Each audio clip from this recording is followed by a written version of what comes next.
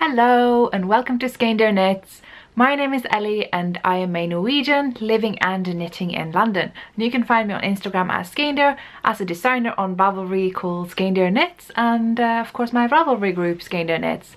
And yeah, that's the best place to take part in the knit-alongs and the Skeindeer Knits community, getting pattern support and getting in touch and all that stuff. So yeah, welcome to my knitting podcast, aka knitting talk show, me blabbering about knitting for about an hour once a week or so. So yeah, if you're new to this whole experience, that is essentially what I do. And if you are a returning viewer, then welcome back. It's so good to have you back, and welcome to everyone. I did not think I would have time to record this week. I have a bit of a busy one. There are two concerts happening this week, one today and one tomorrow, but I figured I can squeeze in a bit of a recording right now, and I don't know, maybe I can edit on Friday or something. Yeah, so it will be a thing. But yeah, I will go through the knit-alongs I am running, and then I'm going to show you some of the things that I have finished and some of the things that I am knitting on. So yes, I am running two knit-alongs currently. I am running the year-long knit-along of 2019, which is where we aim to make 6 pairs of colourwork mittens for the duration of 2019, and more rules about that in the knit-along thread, which is linked below. Also, I did actually, I think it was in the last episode or possibly the one before that, talk about what knit-alongs are and how you join them and such. I think it was a decent explanation. Yeah, it's in the beginning of the video, so if it's not the last video, then it will be the one before, and you wouldn't be wasting much time looking for that content. So yeah, the other knit-along I am running is the Kuusikofta cowl. This is Kuusikofta. It's actually been put away for the summer. We had a heat wave this Easter. It was terrible. I don't like anything about 20 degrees outside. I'm not here for it. So I put my beloved Kuusikofta away for the winter, but I've taken it out just to show you what we are making for this knit-along. Because about this time last year, I actually cast this thing on and worked on it over the summer without telling any of you. And this time you'll be doing the same, except you will be telling me because we have a knit-along for it. So if you want to join in on that, this is the thing that we are making. Whoa! It's big, it doesn't fit into the frame. It's big, it's heavy, it's awesome. I love this thing, it's my coat. It still needs buttons. I have the buttons, they're in my notions bag. Have I put them on? No. I've actually taken 2 off. Oh, why I do this? Oh. So yeah, that was a pretty quick coverage of the knit-alongs. That doesn't usually take me that little time, so I guess that means we can jump straight into what I have finished, and you are looking at one of them. Yes, indeed, I have finished Polworth. Yeah, can we get some light on this? So my camera gets darker when I show darker items, which makes no sense. I'm gonna do a bit of a booby close-up. Yeah, that's better. See, that's better. Ooh, there is a problem. We all know the problem. It's been an issue since I cast it on, and that is the floppy neckline. It's so floppy. There's nothing holding this thing up. There's no structure. The thing kind of just hangs from this neckline. Sorry to start off with the negatives, but this is the thing that I knew was a problem from the beginning. It's a brioche rib, and brioche doesn't do rib. Like, it doesn't do the contracting thing. It seems like other people who have made this have not had any problems with it, but I certainly have, and it seems difficult to fix. Why? One, it goes seamlessly into the brioche triangle in the front here, which is this beautiful detail. Hopefully that is light enough. So it needs to go seamlessly in. So I would need to know how to graft in brioche in order to make a new one that is tighter and fit that onto here and rip off the old one. That would be one part of the challenge. The other thing is I would have to sort of circumvent the issue of having worked lots of short rows after working in the round before working the front triangle. This is not an easy feat. This is not as easy as you would think to replace. What I'm almost tempted to do is to pick up a regular rib around here and just ignore the fact that it's not going to fit into the brioche, the triangle. Knit that rib and fold that around the current brioche and have it a folded neckline that's just extra thick. That would pull together. That should do the job. Other things I could do is crochet a line along the inside that will just tighten it up. But still, it will flare, like that issue will still be there. I could do that crochet chain on the inside to tighten it up and then sew in elastic so it will pull together. I think that's a pretty good working plan. But it's not great because the rest of this thing is amazing. Oh, I love this. I love the yarn, I love the pattern, I love the fit. It's a shame that just like this teeny little thing in the beginning has made the whole thing kind of just not work. So let's talk about all the good things. First, we can start with the yarn. I have used Steinfine wool, which is a little grey sheep yarn. It's a breed that they themselves have bred. They have it on their farm, they shear the sheep, they get it spun into yarn by John Arbin, and then they dye it, and they dye it in this amazing colorway that is the best shade of burgundy that I could think of. It's quite dark, but it's not too red, not too blue, not too purple, not too brown. It's just the right shade of burgundy. Quite hard to get across on camera, but I think it's kind of going okay. And oh, it feels so good to wear. Not as soft as I thought, but still pretty soft. Like, I'm not itchy. I love this. Oh, it's so warm, and it's just like, oh, it's a hug to the sleeves, to the arms. It's a hug. The sleeves are a hug to the arm. Yeah. And the sleeves are a bit long. I find, we're just segueing straight into the pattern now. I find the yoke to be quite deep. I don't know why, but it's like hanging quite low here. This is my underarm, it's here. It goes, there's all this extra. I wonder if it could be due to the neckline, but even when I like push it up, there's still a bit of a excess. So if I pull up the sleeves, it's fine, but then there's all this excess around here. Maybe I'm just not broad-shouldered enough for the pattern. That's a possibility. I think my shoulders are quite medium. So if I pull up the sleeves to be under the arm, there's so much excess up here now. See that? Yeah. So I don't know what exactly happened. I have a suspicion that maybe what I should have done is actually choose... It wouldn't have gone according to the size choosing instructions, but if I had chosen a much smaller size that fits my shoulders, I could have then used bust darts later, which is included in the pattern, to make it fit the rest of me. I could have even increased below the bust. I could have, but I really do like the waist fit. It sits really well on me. It's got a lot of ease, but it still has that nice sort of flare out from the waist. I did exaggerate that a little bit relative to instructions. There's slightly more decreases than increases than it's called for. But that made it very flattering indeed. And the brioche at the bottom, actually, there's no room for me to stand. I'm standing on my toes now, hopefully you can see this. The brioche did actually work out really well for the body. I didn't think it would, but it did. Yay! It was flaring up and it was looking really odd as I was knitting on it, but after a soak and dry, it actually worked out really well. So there. I'm really pleased with it, but the bit that I was looking forward to the most, which was the yoke, is the thing that is working out the least. This is the first time I'm actually wearing it, so I don't know how this is going to impact on how much I wear it for the future. Yeah, there's just too much going on up here.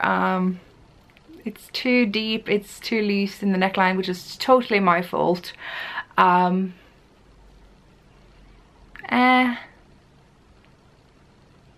seems it gets really frustrating when there's very little that I can do about these things. I usually like to know that I have fixes for things, but there's very little to be done. I don't mind the deep yoke, to be honest. It's a little bit restricting, like there's a lot of excess. Gosh, I got nothing else to expand on that. It's just, yeah, not the super fit that I had looked forward to, which is just because, you know, all bodies are different. I think it's something I'm going to talk about a bit more at the end of the episode, because I've had a lot of thoughts about these things. So I'm gonna go there soon. But yeah, anyway, it's the Polworth sweater. It's an amazingly clear and precise pattern as ever by Isola Teague. Her pattern is always great, and albeit not maybe the best fit for my torso, but yeah, I wonder, I've thought about this a lot, if my shoulder width is very narrow for the rest of my measurement relative to, you know, usual size measurements, which is what patterns usually go by. It's just something I have suspected for a while, that people assume that someone with my bust and hip measurements would have broader shoulders and maybe also a bit more depth between here. I don't know.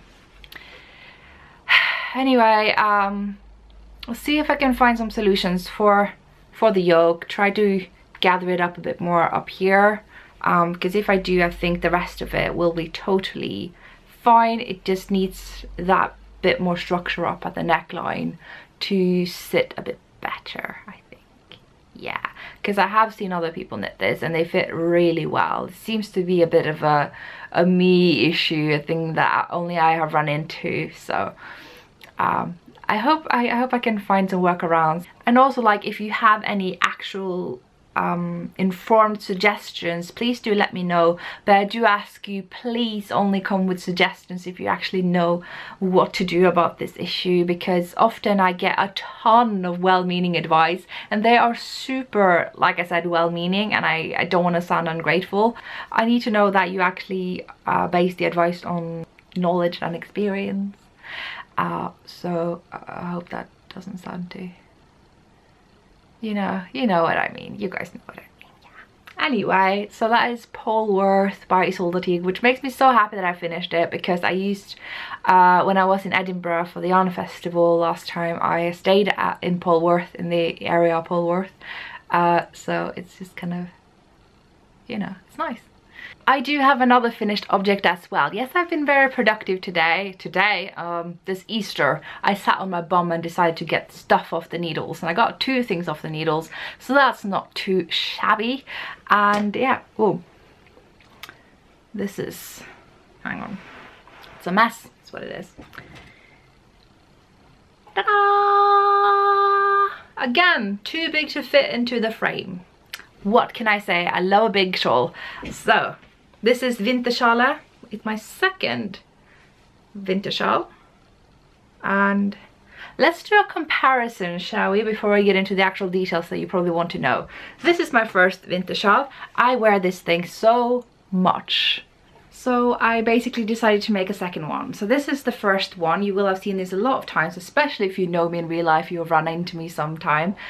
You will know that this is my go-to shawl. It is made in Brooklyn Tweed Loft, which is an amazingly soft yarn, and it has a lot of hold in it. So if you wear the shawl and you just kind of throw it on, it doesn't come off unless the wind is blowing. It's not as silky, slippery as a lot of superwash yarns that a lot of people find skin friendly to have around the neck. It just has a grip, but it's still soft, and oh, I love this shawl so much. It's just one of the best things I've made. And I did actually make it as a test knitter for this about 2 years ago. So there we have it. I just love it. So what I have made is the second one, because I wear that thing so much, and while it goes with like 90% of my burgundy and black wardrobe, it doesn't go with all of it. So I made a second one with more autumnal colors, and as you can see, there is something looking a bit different. It could be because I have just blocked this, which basically means I soaked it and let it dry by hanging over the shower curtain rail. But I mean, hello, you can see me through here, and you can't with the other one. And that is weird, because I have used the exact same needle size and the exact same yarn and the exact same pattern, and I have not found that my tension has changed for any other thing I have knitted since I made that other shawl 2 years ago. How? What? I don't understand. Has loft changed? Was loft thicker before? I mean, this is... It could also be that this is the effect of this having been worn so much that it's just kind of contracted more and filled in more. And maybe I'm just making stuff up. I don't know. I wore this a lot, and I remember when I took the photos, it had been blocked stretched a lot deeper. It was a lot deeper at the time. And now it's looking a lot more like a scarf with a bit of depth. Whereas this thing definitely has more shawl proportions. There's a lot of depth here, but it's see-through, and I don't know. I used to complain a lot 2 years ago that my row gauge was very shallow, like I could never get not shallow, it's the other way around, I don't know. I can never get row gauge. I always needed more rows to make the same measurement, but I've not found that I have that problem lately. So maybe that is the thing that's just like fixed itself magically. Maybe I like have been listened to by the yarn gods or something, I don't know. So this is how you wear the second winter shawl. Oh yeah, oh yeah. So as you may have noticed, I pushed the camera further away so we can actually see the whole thing in the frame. This was my bedroom. Awkward, but yeah, sure, I love it. Not my usual color scheme. I love a good autumnal aesthetic color scheme thing, but it's not something I use a lot. And I think this is going to go with a good portion of my wardrobe. I mean, I'm thinking like the Miss Rachel's cardigan. That was kind of what spurred the making of this, because that cardigan and my other winter shawl just don't quite go together, and I do often wear my Vertices Unite with that cardigan because that's more of a autumnal palette as well, but it is more of the slippery superwash yarns, and this is a little bit more me. So yeah, I am pretty pleased with this. I do really like this pattern. I love the shape of this shawl. It's mostly very simple garter or simple texture, like I think this is like a double moss stitch or something, and the one up here is a slightly different thing. Why is it see-through? Sorry, I was just shouting into the camera. Why is it see-through though? Oh, it'll be fine. It doesn't matter when I wear it in the end, you know. It's lovely. I should pull my hair out. Yeah, I actually really like it with burgundy even. It goes really well with the sweater. It's got a pretty good autumn colour scheme happening. Yes, I am completely in denial of the fact that summer is happening, that we've had well into the 20s in centigrade temperatures this Easter. All the windows open, barbecues on the terrace, socializing. People in my home who don't live here, who I didn't invite. Flat cheers. Oh. Anyway, you probably came here to be cheered up. So yes, shawl, sweater, done, happy, yay. And yeah, super wearable as the other one. It is bigger. I did deliberately try to make it bigger beyond just the loose gauge issue. But so yeah, I tried to use up more of the main color, which is Pumpernickel by Brooklyn Tweed Loft. So I've used up more, so there was a lot less left after I'd worked the I-cord. A bit of a gamble, but I just remembered how much I had left of the light grey after I'd made this. So I was like, you know what, if I can make the shawl bigger, we all will be better off for it. And because this was not a test knit, I had the liberty to do so, whereas for the other one, obviously, you stick to the pattern. So hey, not too shabby, a shawl and a sweater. Pretty big things. It smelled like a barn in here when I was soaking and drying these things, which is my revenge for the involuntary barbecue fests happening in 2 days in a row. And returning to works in progress, some items that I worked on last week, one of which was a Precite, I think, by Kiyomi Bergen. Name pronunciation, never my forte. Remember, I'm foreign, go gentle on me. Sorry, I can't pronounce things. So I got the sleeves done. They were nearly done last time, so this is not particularly revolutionary. They're done. Woo! They're nice and done, and yes, they look rather short, but because this is a drop shoulder sleeve design, it doesn't require very long sleeves really, because it's going to be a lot dropping down here. That's kind of how they work. But we do have the body in this project bag, and it's nearly done, and there's really no excuse for why I just didn't finish it this week, apart from finishing other things. But I could have worked on this last night, but last night I kind of lost my mojo, which I will get back to. But yeah, this is the body, this is how far I've come. So I have serious fears that I'm going to run out of yarn for this, that I know I have a little bit less yarn than recommended in the pattern, but that should just mean that I can make it a little bit shorter, which is usually what I like anyway. But it doesn't seem like even that is enough. So I wonder if maybe the yarn estimates in there aren't quite right, or maybe it's just me. It could be just me. This is always an important factor if something isn't working out with your knitting. Blame yourself first. Terrible advice from the Skeindeer Knits podcast. Anyway, but I think it's a good thing. Jokes aside, I think it can be good to like look into potential things that I could have done in the project that I am knitting on for myself, instead of assuming it's a pattern, because that is usually how you learn. Whether you're right or wrong, that's how you improve for the next item that you knit. So that's my knitting philosophy, for what it's worth. So yeah, I did split to the front and back a lot earlier than the pattern would have said that the armhole would begin. It is made flat, so it doesn't really say to split anywhere. But yeah, so chances are I will be grafting some of the underarm together again. I just, better safe than sorry there. So if I find that the armholes are well deeper than the, longer in the opening than the pattern says, then I'll just graft that together and have a longer body. So it's just for precaution's sake. So yeah, I need to decide which is going to be the front and back soon, so that the front can be a bit lower for the neckline. Is coming up soon, I think. And this is not all the yarn I have left. There's a bit of this. This is the yarn I have left to do the neckline. Oh dear, oh dear. And there's no way I could get more of this yarn. There's no way. There's yeah, it'll be fine. I like crop tops. I'm not gonna complain. But yeah, I'm using Skein Queen's yarn, Sonsea I think it's called. It's a lovely DK yarn with some, I think it's Polworth and Cornwall, don't quote me on that. It's on Ravelry and I really love the yarn. It's amazing, and I'm holding it double with silk mohair from Ainsworth, and it's just becoming the best colour in the world. I mean, second after this jumper, obviously. What can I say? I know what I like. So it's coming along. I just need to not avoid the whole yarn chicken scenario and just do the best that I can. And if I can't do the full rib neckline as the pattern suggests, I think that's fine. It's a very snug neckline as opposed to this one.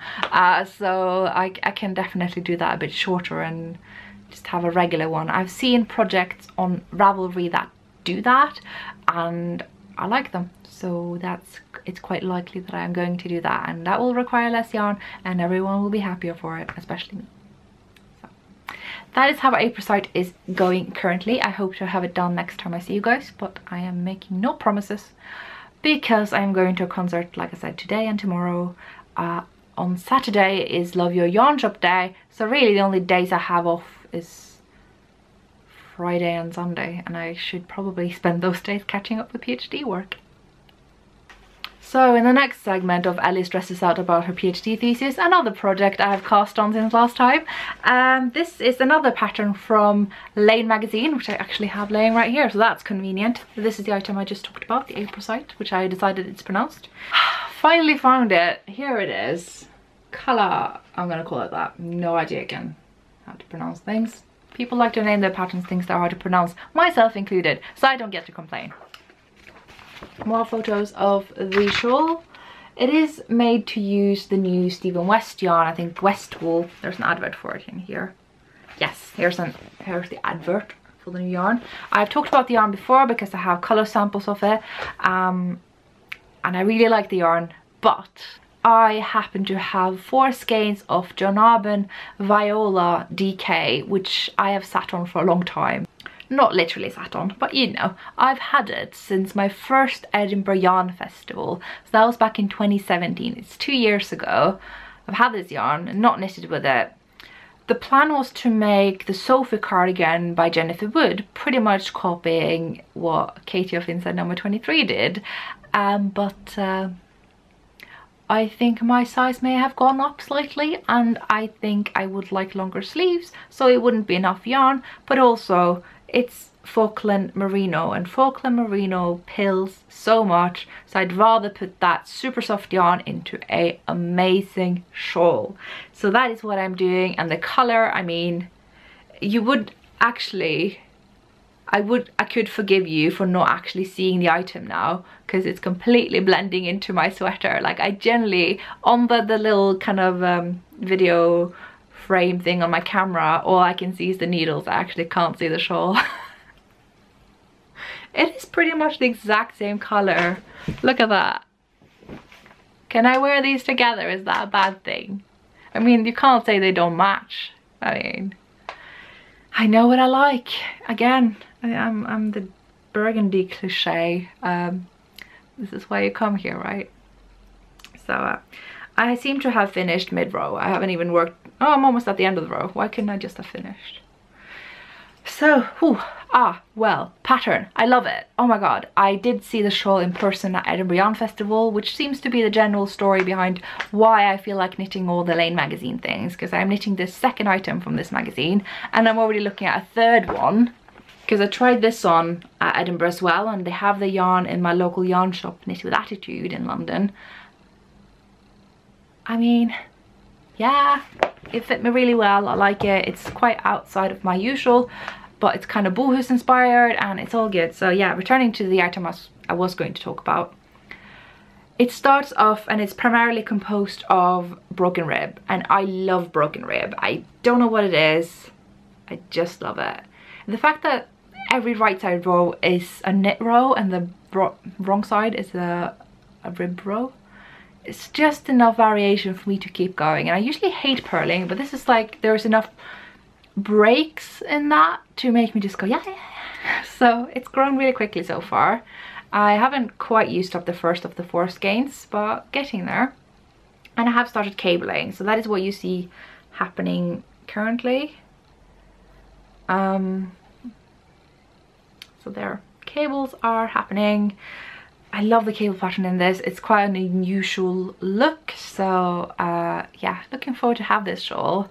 Not to compete with my lovely friends, the winter shawls, but you know, gotta have more shawls, especially because the vast majority of my shawls are quite slick and slippery superwash shawls, which I am totally planning to make more of.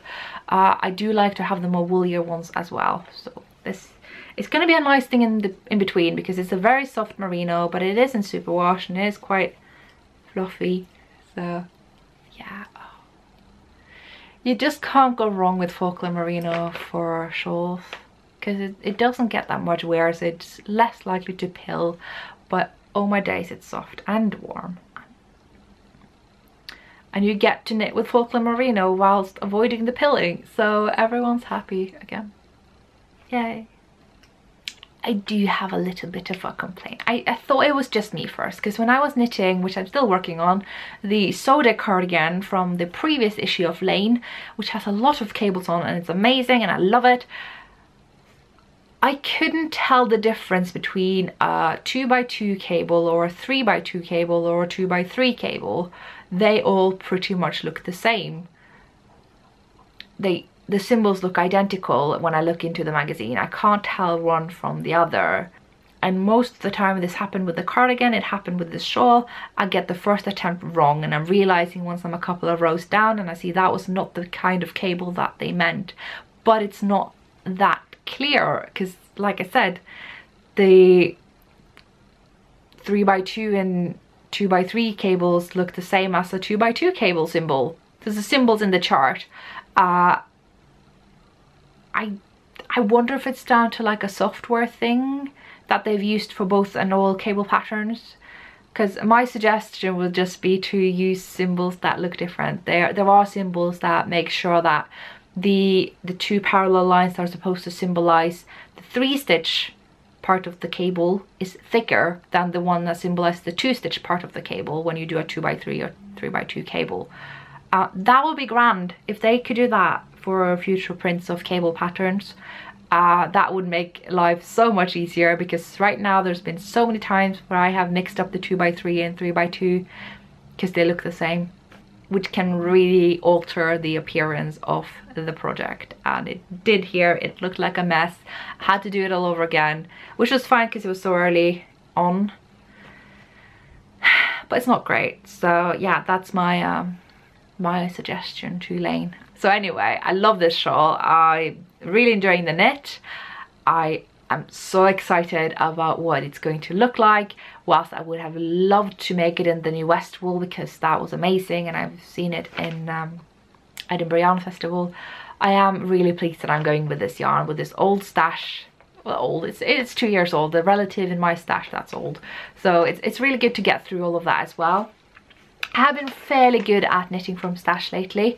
It's not an explicit goal of mine, it's just like I have all this yarn that is a completely sensible thing to do instead of just acquiring more stuff. So that is why there are no acquisitions for this episode either, just like last week's.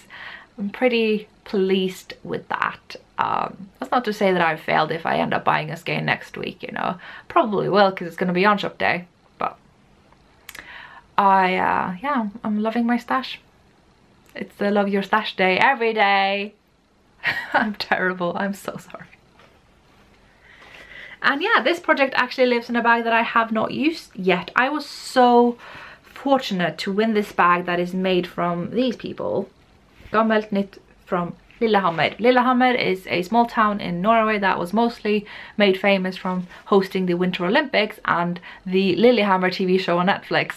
I actually used to live near Lillehammer for a year. I lived in the small village of, it's actually a town, Moelv.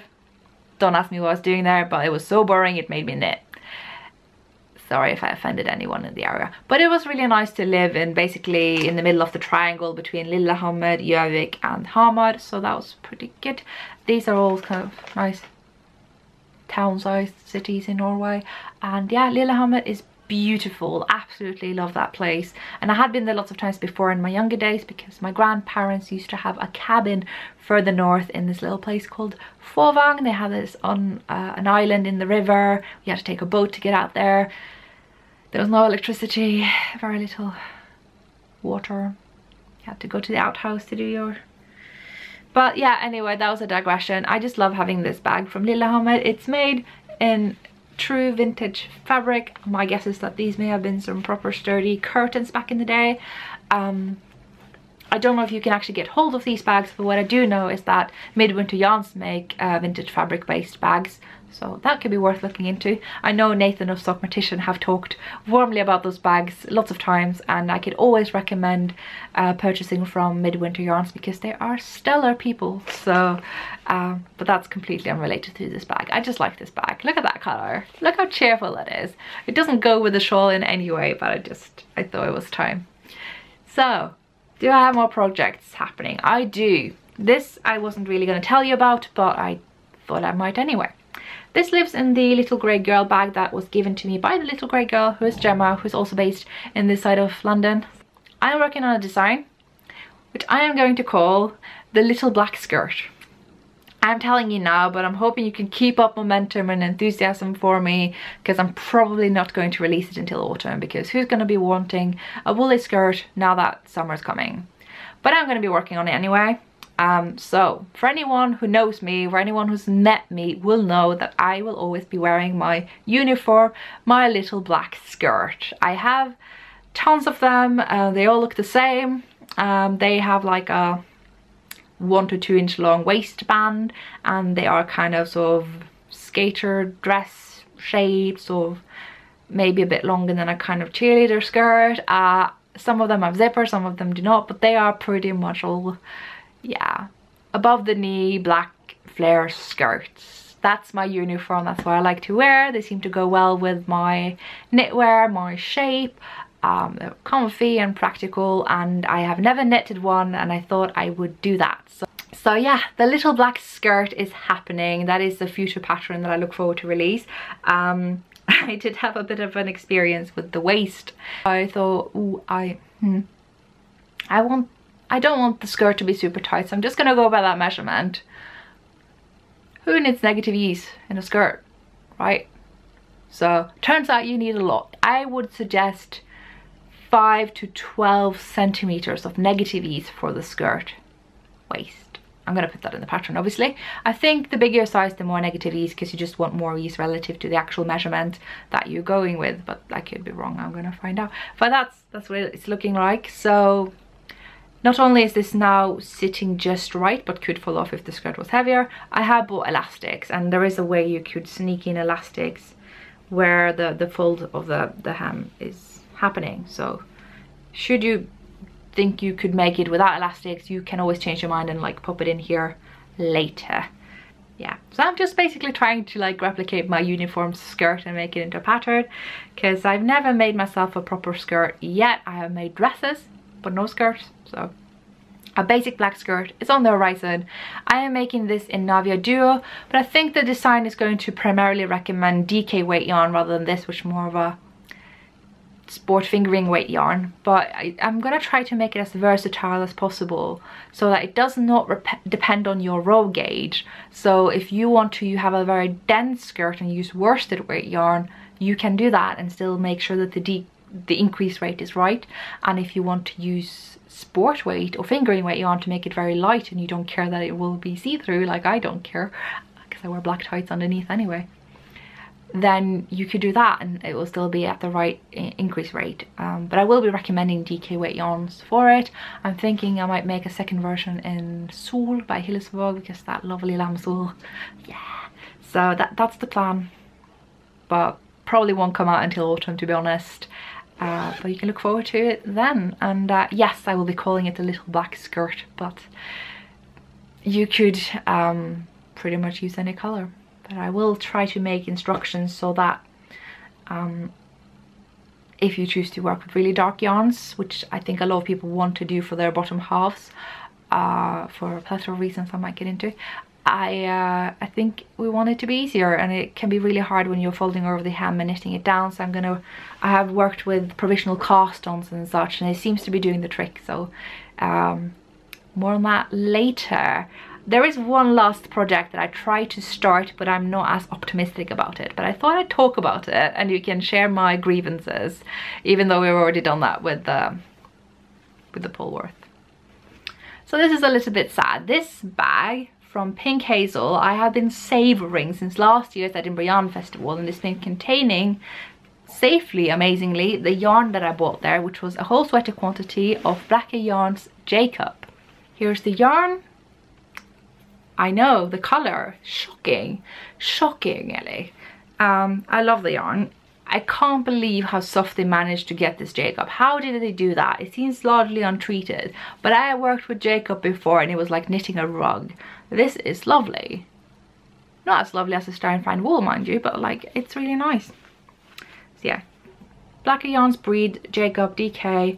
I actually managed to find another 2 skeins in the D-stash from a lovely person who's contributed to the podcast before. So those will be coming in my way so that I could make a long sleeve cardigan rather than 3/4. But I don't know if this cardigan is happening, because this has been savoured in this bag with this yarn for a year. Because about a year and a half ago, I went to the Carrie Westerman This Thing of Paper book launch in Wild and Woolly, and I fell for the cardigan that's in there. I can't pronounce things, I'll put it here.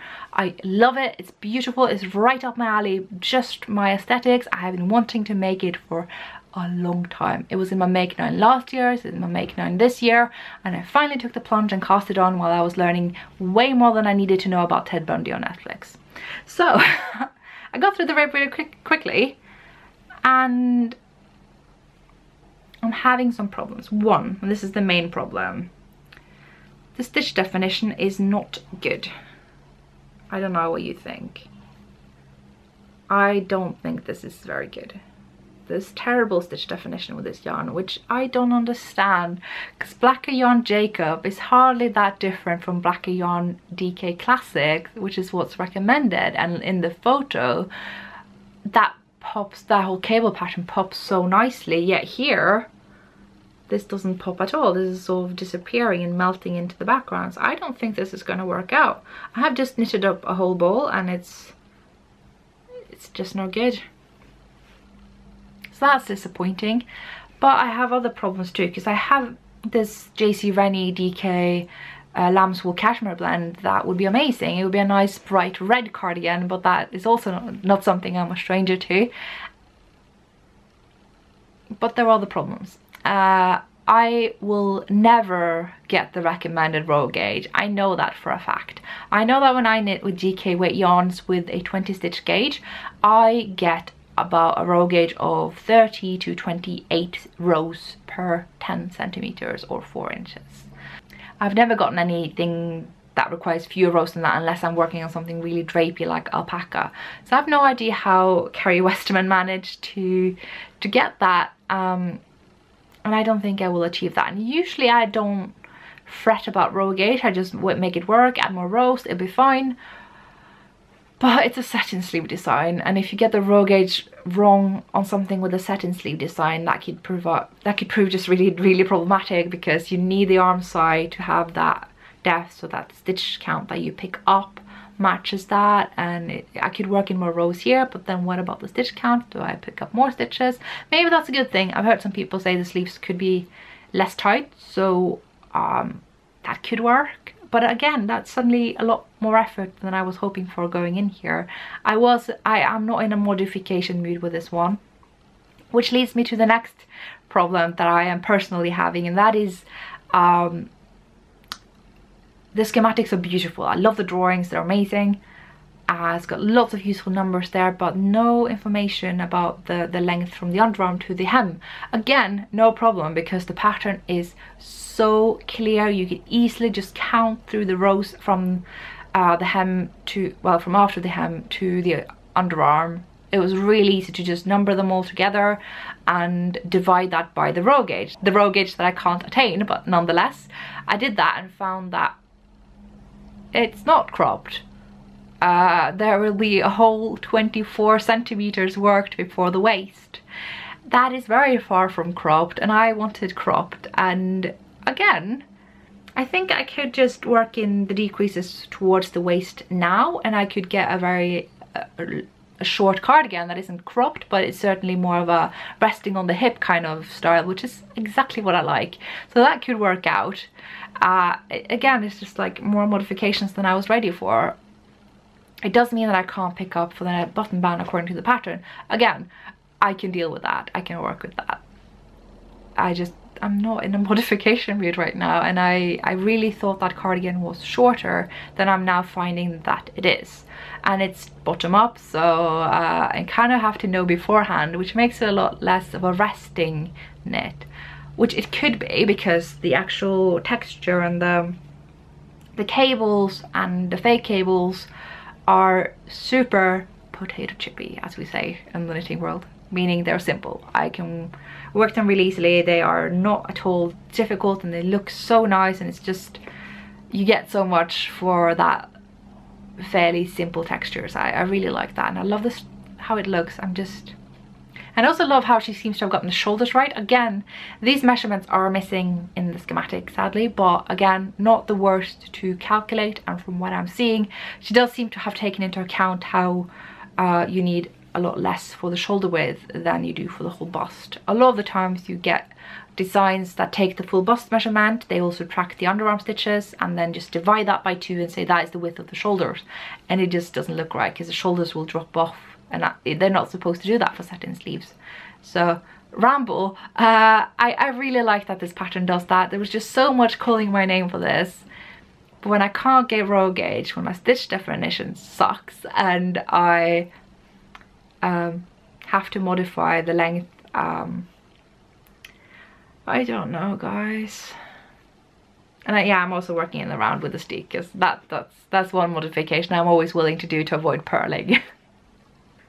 But at the end of the day, I wonder if this will get the frog, and once I frog this, will I be wanting to cast it on a yarn that has better stitch definition? Do I have it in me? And if so, what should I do with this lovely yarn that I've been savouring for that beautiful cardigan for so long? Because I was thinking this yarn looked so similar to the blacker Cornish tin, the one that I have back here on my series, which has amazing stitch definition, and this cardigan has held up so well. I can't believe Blacker hasn't made this yarn into a regular. It's really sad, because this has been worn so much and there isn't a single pill on this thing. It is incredible. So I was kind of thinking I would get that effect, but I really did not, and it's kind of sad. So yeah, welcome to the Skeindeer Knits podcast, where you come to be made sad about knitting projects that are not working out. So you can see why I'd kind of lost my mojo last night. I have a sweater I've been so excited for, where the neckline doesn't work. I have been casting on a sweater I've been so excited for, where things aren't working out. and I'm running out of yarn for the other sweater that I've had so much mojo for earlier.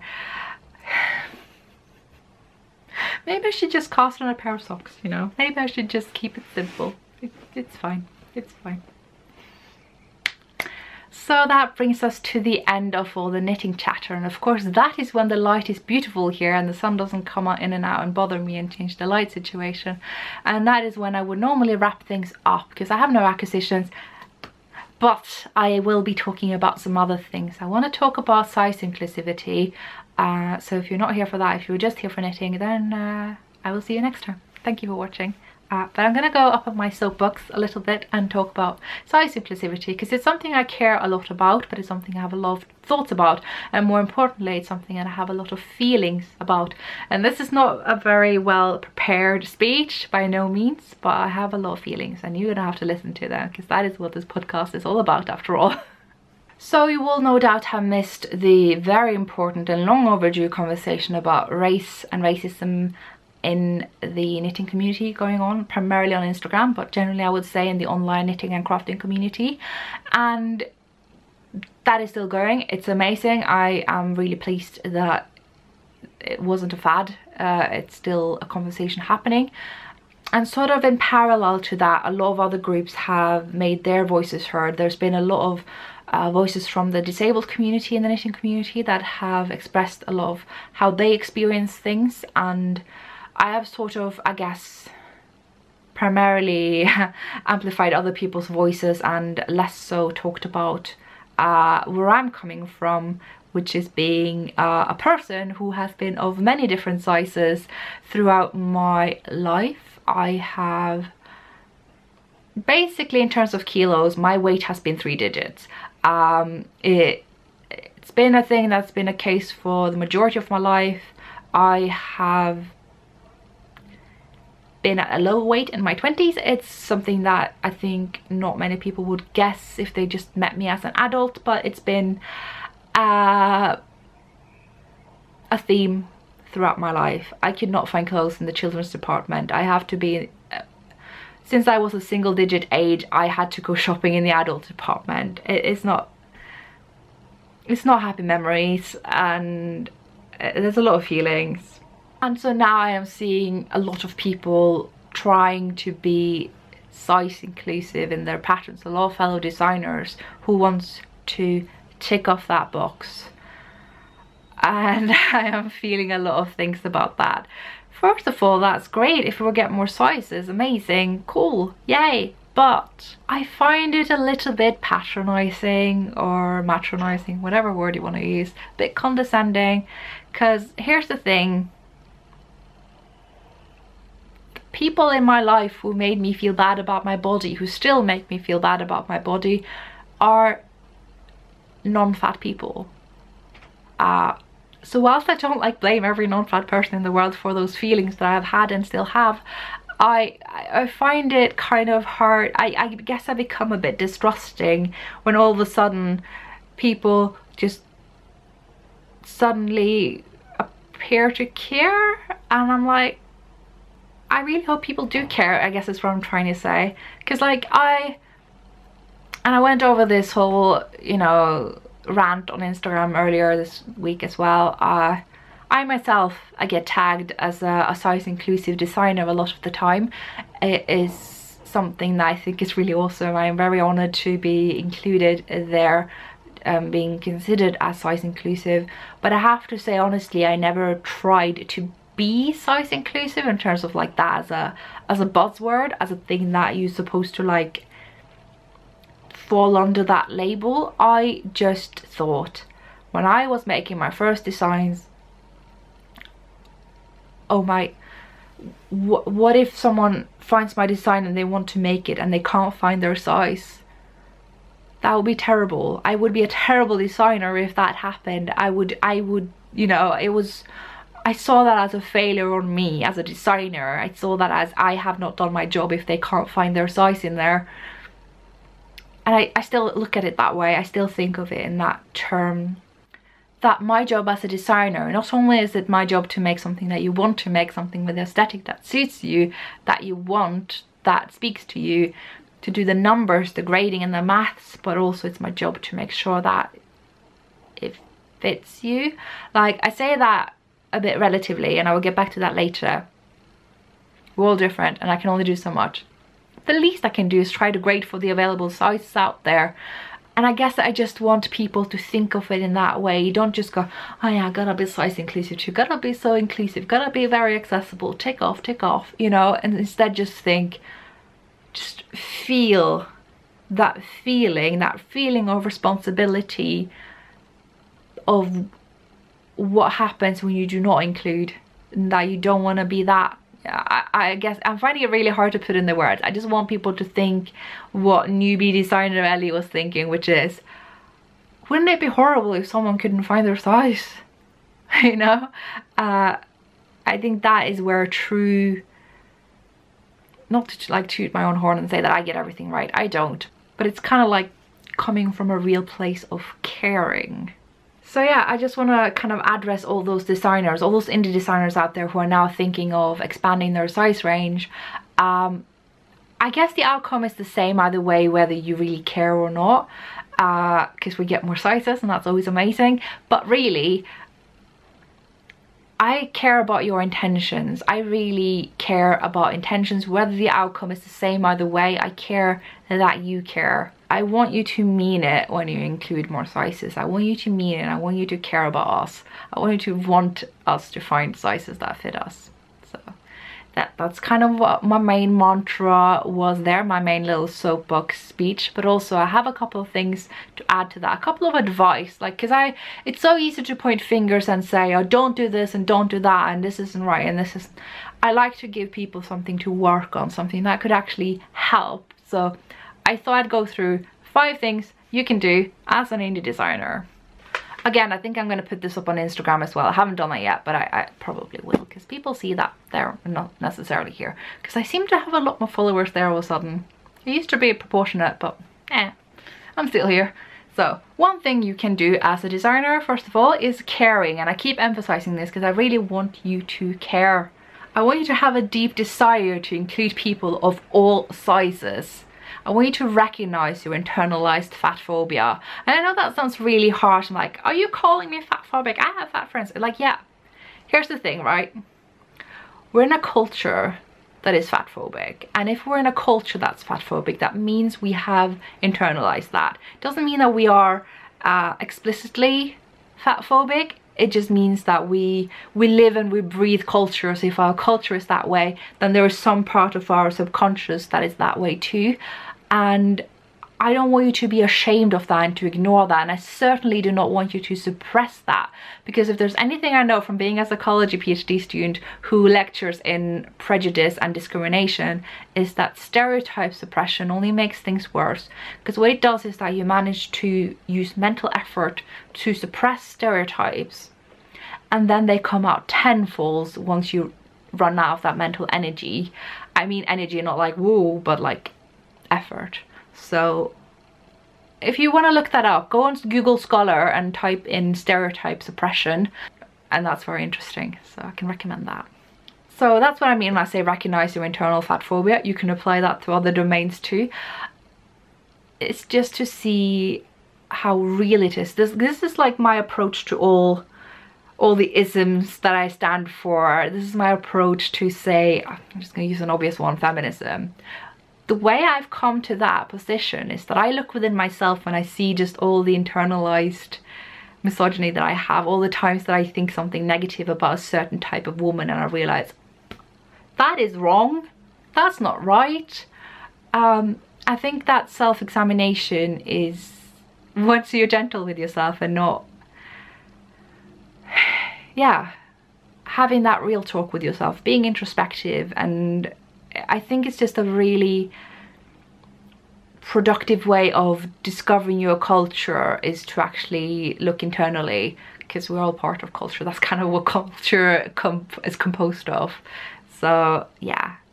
Next point, use size-inclusive sizing standards. This is an actual advice for how to actually grade for other sizes. There's the Craft Yarn Council. they're not perfect, but that's a start. It's free. They have spreadsheets on their website. Again, take it with a grain of salt, but it is there. They give a broad range of bust measurements and sizes that go along with that. That's a start where that could help you to grade beyond your current size range. Isolde Teague also has a size spreadsheet. It's on our blog, so you may just want to Google Isolde Teague size spreadsheet or something. Because having looked at this a bit, and having talked to other people who are quite interested in this, I talked to Alex of Spindles and Stitches. I hope I didn't get that in the wrong order. And she did a poll and found that most people say that basically the reason they don't grade for larger sizes is that they don't feel like they're competent enough to do so.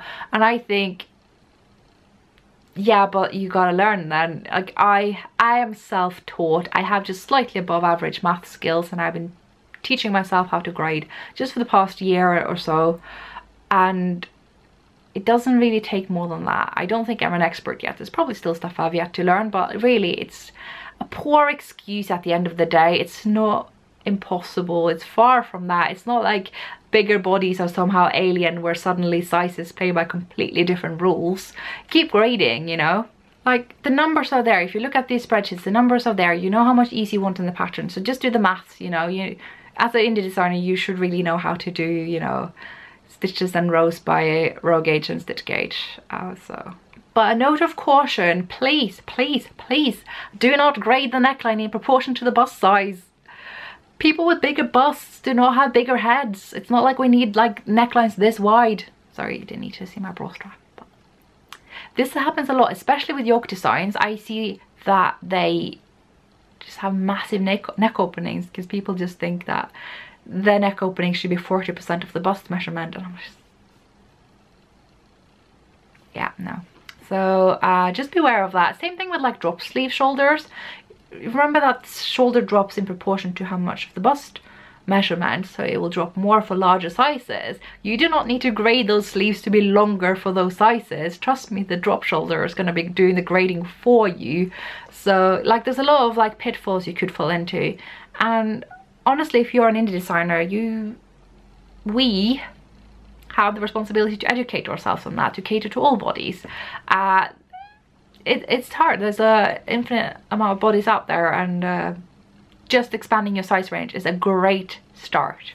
My other request for you is to ditch the sizing labels. Seriously, just let go of the whole S, M, L, XL and so on. Just don't, and reject any like publication who tells you to use them as well. Just say, no, I don't do that. Why? Because it's not nice when you have a size range of maybe 15 sizes to be told that you are 8XL. Not because that's a bad thing, but when you look into the fat phobia in our culture and you put that together with like the heaviness of being labeled as extra large times 8, I think that can be quite difficult for a lot of people. I think it's a lot better to just give your sizes arbitrary numbers. Size them from 1, 2, 3, 4 up to maybe say 15. That's usually what I do. 15 is a lot of sizes. That's just because I like to differentiate them by just 2 inches each, but that is my decision, because I also think people should be able to find this stuff that fits their measurements, even if they are within the more normal range in terms of like, you know, the bell curve. But hey, maybe you don't want to number your sizes. Maybe you think telling someone that there are number 15 out of 15, number 1 out of 1 is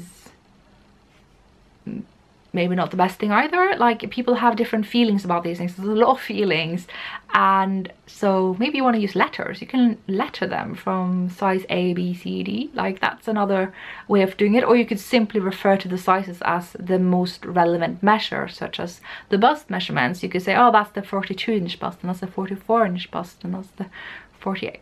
You get where I'm going with this. So I really want to discourage the whole lettering, the whole S, M, XL thing, because if you are like me and you want to use a more fine-grained kind of sizing, then okay, so say you have 90 centimeter bust and you call that a medium, and then you have 95, is that then large? Does that mean 100 centimeters the extra large? See, it doesn't make sense. You have to like start M, M2, L, L2, L3. Just no. And also I think it would greatly reduce your pattern support questions, because you're not going to get as many emails going, well, I made size M, I am always a size M, but that didn't fit me, so why didn't it fit? Bad pattern. And it's like, well, you should have measured yourself. And so it really, these arbitrary sizing names really encourages people to actually get the measuring tapes out before they cast on. So it really benefits all. And second to last advice is to give suggestions in your pattern for where you could make modifications. Because again, there are a plethora of bodies out there. It's so different, and you can't possibly know all the different ways a body can be different. You can't possibly assist with all the possible pattern modifications out there. I get a lot of pattern modifications emails, and it's just not something I have capacity for. And quite frankly, having paid about £5–6 for a pattern doesn't really cover the cost of me sitting down and reworking the pattern for a particular modification. So what I do use instead is some pinpointers in the pattern for where length can be adjusted for. I think that's really helpful. I'm seeing a trend nowadays that I don't really like, which is it just gives the number of rows. They never say knit to X measurements, inches, centimeters, because if you get row gauge it should be accurate, but who gets row gauge? Really? So my hang up with this system is not just because it relies on accurate row gauge, but because, which limits, you know, your possibilities of yarn substitutions, but because it's really hard to know where you can add length. You keep going by number of rows. It says to decrease every 6th row. So okay, if I want to add length, where do I add the length? Can I decrease every 8th row? It starts to look very complicated, and maybe that's the most obvious answer, but it's different from different patterns. So I would say give a little advice, you know, and just like a bit of italics on the side, say this is where you could modify for length. It does so much different, because here's the thing, sizing standards are all well and nice, but they tend to assume that the bigger you are, the taller you are, that because you have a bigger bust measurement, you should have longer sleeves, because it just makes no sense. So I think that could be really helpful. I also think it would be great to get some advice for how you could change the measurements. Like say if you have a cardigan with the shoulder, bust, waist, hip measurement, and it assumes that everyone fits the sizing standards. It's kind of like your usual bell curve, and maybe you're not. Like speaking as someone who has like a 5-inch difference between their bust and their hip, it would be super helpful with some advice as to how I could maybe go transition to a different size as I go to different parts in the body. Again, this gets very advanced, so you could say that this is advanced advice for how you could do that if you want to have a go. You're on your own, but again, it's a lot of extra words to put into a pattern, and I can see why people don't do this, but it's something I think a lot of us would appreciate. And the fifth and final advice, which might be the most potentially controversial one here, and that is, if you are an independent designer who self-publishes a pattern on sites such as Ravelry, model your own stuff.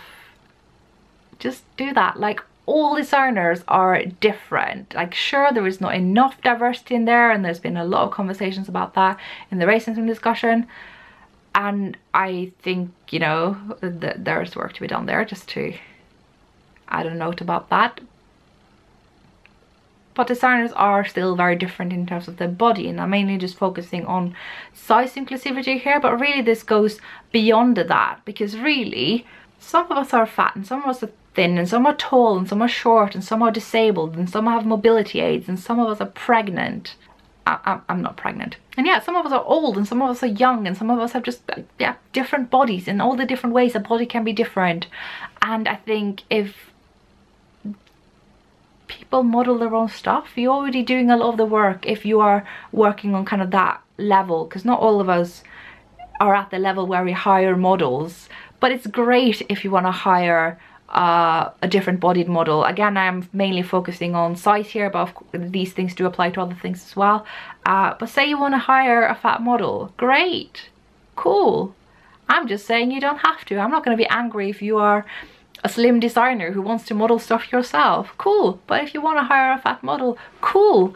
But also, maybe not just hire us for when you want to sell a pattern under the label size inclusive or something. You know, we can model accessories too. We can model other things. We do a pretty good job of modeling shawls and socks, and you know, it's, don't just use us when you're trying to make money off being size inclusive, because this is getting back to what I said earlier. I really want you to care. So that was me on my massive size inclusive soapbox, pun intended, and I hope this gave some food for thought. I would love to hear your thoughts and opinions on this. If you are different bodies, if you are a fat person, if you are not, I don't tend to bite people's heads off for not saying using the right words or whatever, as long as you are willing to listen to me going, maybe you shouldn't say that, but you know, appreciate the intent. That's kind of my gig, but maybe I will get fed up with that and become like a mantis who just, who knows. So yeah, thank you all so much for watching. I'm gonna go to a concert today and have so much fun, and on so much less sleep than I should have had, because I thought I would have a lie-in today, but they started boring into the like ground outside, and like that was 8 in the morning. I mean, I know it's a weekday, but come on. So yeah, that is what's happening here today. I need to clear up my whole podcasting setup and get out the door. So yeah, as ever, thank you all so much for watching, and I will see you next time. Bye.